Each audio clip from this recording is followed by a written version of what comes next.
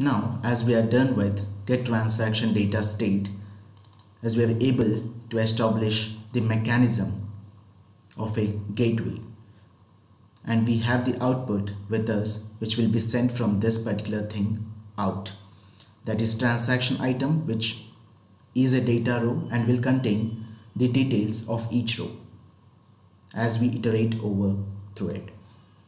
Now we have to pass this transaction item to the next state, that is process transaction state. We had this, so everything is done. It was a one-time activity, launching the website, downloading it and all that, but this entry, data entry thing, is a repetitive task, so it will go inside this process transaction state. Okay, here you can see it's also inside a try catch, and here we have a new exception that we have already taught in the framework concepts. It is assigned to nothing. We have earlier disabled it. I'm enabling it. Enable activity, you can disable it also. You can use this shortcuts, Ctrl D to disable, Ctrl E to enable. Moving forward, so here what's the error? It's saying data row cannot be converted to queue item. So this particular argument available inside this particular workflow should be changed. Let's go into it. You will find nothing over here because everything should be done by us. There's nothing that comes by default in this particular process workflow. Let's go here and change this to data row. It's done. Let me go back to us and click on import. Right now it's gone, so I'll just click transaction data, sorry, it's transaction item. There's no error no more.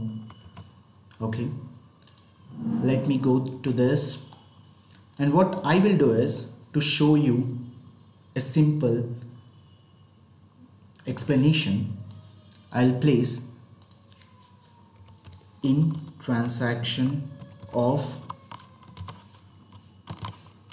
what was that, first name, right? So earlier we had done some mistake there. It's first name dot toString, and then copying it here. It's email. The repetitive task that we have will go over here, but for now what I'm doing is I'm trying to check the values if we are able to get them in this particular process. Okay, I'm just going back. So see what happens if everything goes fine in this. Okay, if there is no exception, then it will reach to finally, and this is a workflow. We have commented it out. I'm just enabling it. Okay, yeah, fine. There is an error here too. So this is something where we will increment the transaction number that we were talking earlier. This particular variable, it will go from 1 to 2, 3, 4, 5 depending on the number of transactions that we have. Let's go inside it. Fine. Ignore this mechanism right now. I'll be taking you through that soon. What I will try to do is I will just change this particular thing, transaction item to transaction data row, because we are working with Excel right now. There is this thing. If you're working with Excel, you can just delete it. Okay, fine. Anywhere else you are finding the errors, here you can delete it. Here you can delete it. Okay, fine. Control yes, and we have saved it. Right. So now what I will do is I have to click here, and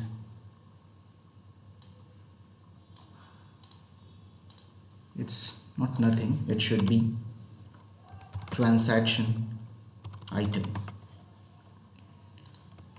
Fine. Okay, let me take you. So if there is no error in this process, we will reach out to finally, and in this we have a whole lot of mechanism. So as we have already discussed, if the business exception is nothing and system exception is nothing, so it meant it was successful. So in this particular thing it will be true and it will go to success state or success sequence, you can say. If there was any business exception, then it will go to this. If there is any system exception, it will go to this. But right now we haven't expecting a happy path. We'll go to this and we will see this particular validation is no more required here. I'm just deleting that and come here. What we are trying to do is, there are some logs this RE framework will try to do, and these are this. Okay, it's saying it is successful and it is trying to write down the display the transaction number and transaction details and all that. Fine. Then later you're just saying that it was successful, and then we are removing any log files needed.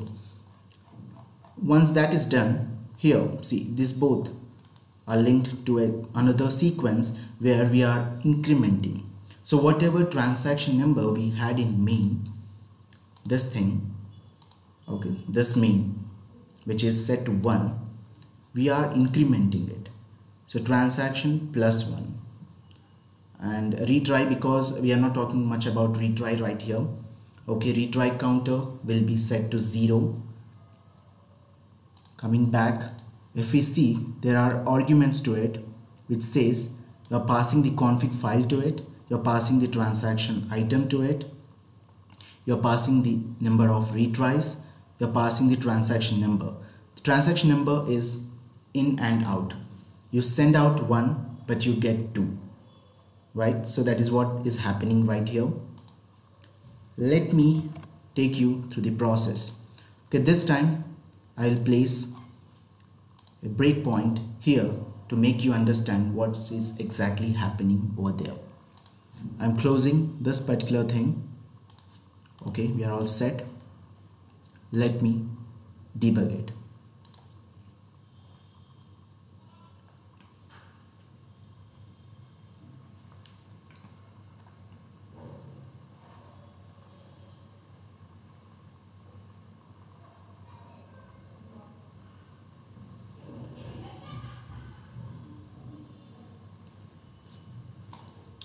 Sorry, this time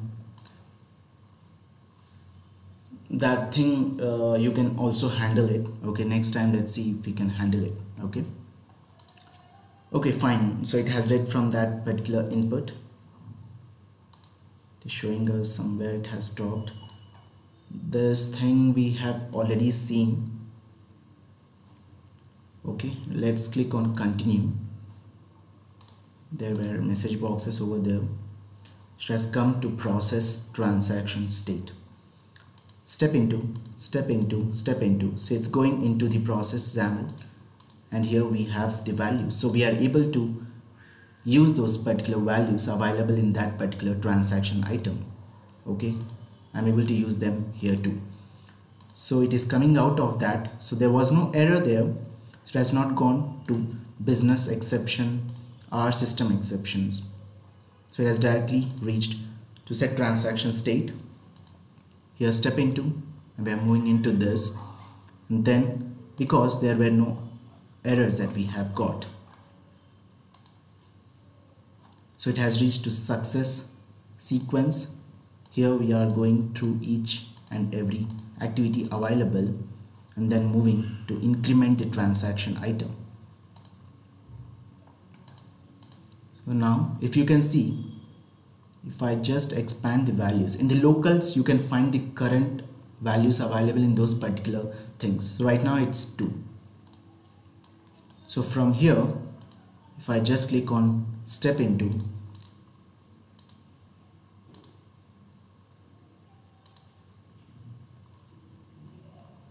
Okay, then step into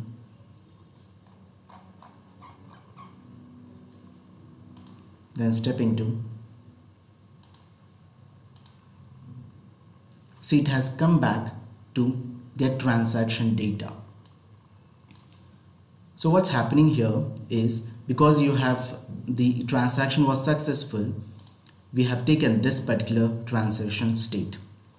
Okay, because it was successful, it has taken this particular transaction state transition, and it has again come to get transaction data. If it was a business exception, because business exception is something that we already know, so it will be sent to get transaction data again so that it can move on to the next transaction.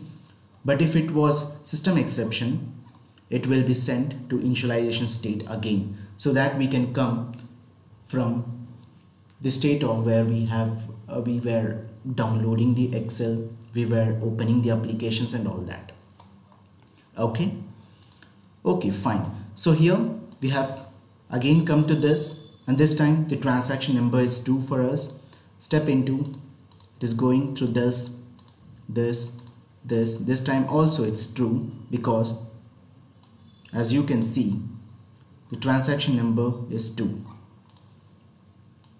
If I just click on step into again, okay, it has assigned the value, and you can see this 9, the name is J. This is the second value that we had in our Excel.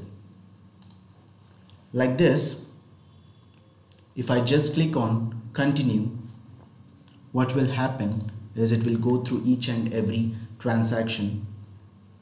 Because there's a breakpoint, it's stopping there. I'm removing off those things. Continue. So it's going through all the here also I'm removing it. So it is going through all the particular records available in that. Okay, this is how it works. So once these records are done, what will happen, as you already know, there will be no more transactions available.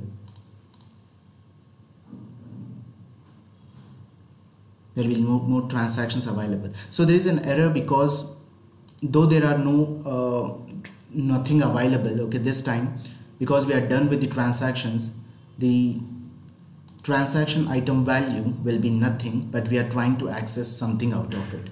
Because there is no value, it is throwing an error. Else what would have happened is, because there is no data in it, no data will lead to end transaction, and it should have ended the process. That was about